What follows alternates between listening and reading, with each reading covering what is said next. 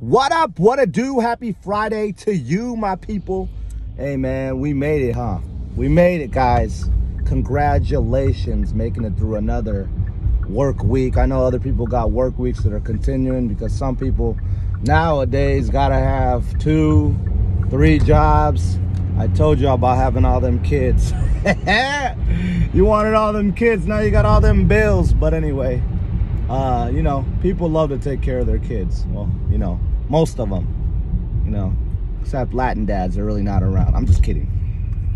Anyway, if your dad's there or your parents are there for you, great for you. If your parents aren't there for you, then I guess you got to be there for you, kid. So keep moving forward, kid. Don't quit. All right. You know, don't be that person. Like right now, there's this lady in front of me. She's crossing, you know, when she really shouldn't be crossing. Cars are about to, you know, rev the engine up really hard and just go 100 miles an hour right now. Well, maybe not that fast, but it's just not smart to cross the street when your lights, like you're walking. You're not even in a car and you're trying to cross a big street and the light's yellow for you. It's not the best idea to go. So, you know, guys, if you're walking, you know, be aware that cars are coming. You can get run the hell over. You don't want that to happen.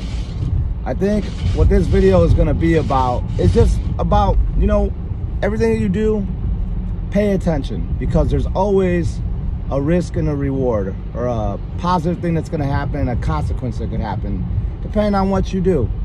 So just do yourself a favor while you're living your life, while you're doing day by day, trying to get through it all, trying to surviving.